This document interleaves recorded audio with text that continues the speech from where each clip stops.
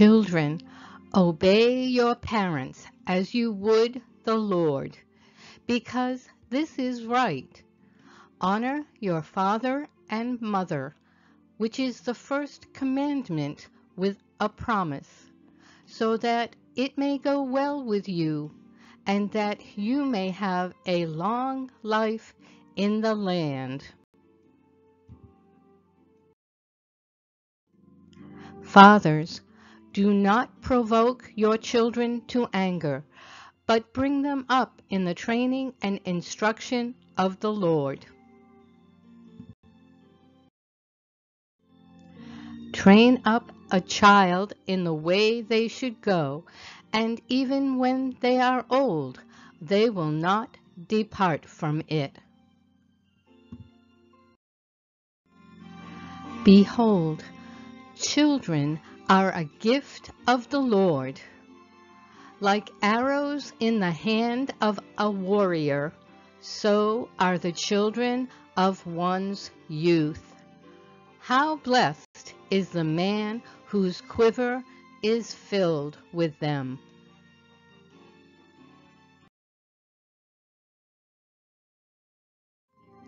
Some people were bringing little children to Jesus so that he might touch them.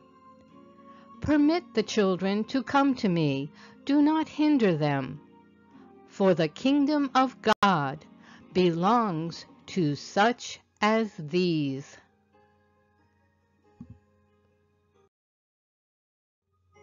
Truly, I say to you, whoever does not receive the kingdom of God like a little child will not enter it at all.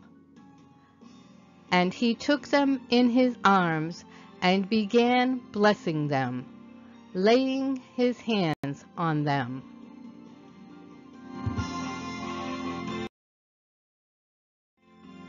Wives, submit to your own husbands as to the Lord.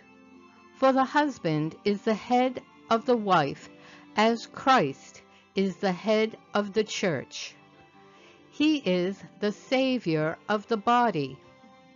Husbands, love your wives, just as Christ also loved the church and gave himself up for her.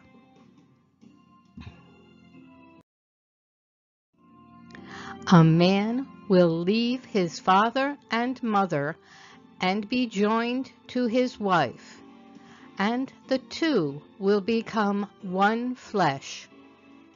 This mystery is profound, but I am talking about Christ and the church.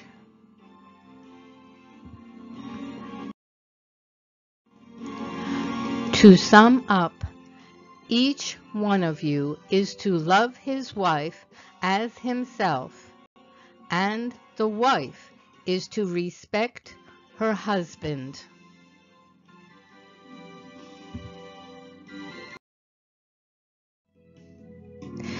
If I speak human or angelic languages, but do not have love, I have become a noisy gong or a clanging cymbal.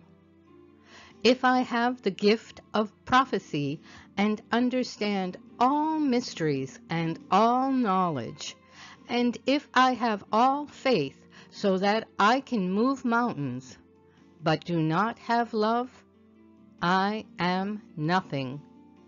And if I donate all my goods to feed the poor, and if I give my body in order to boast, but do not have love, I gain nothing.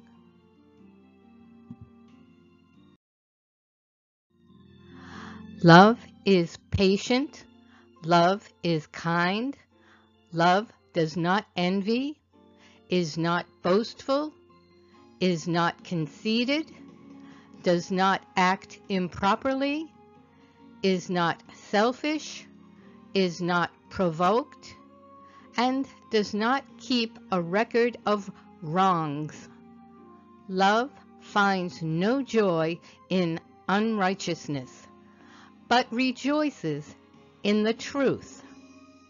It bears all things, believes all things, hopes all things, endures all things.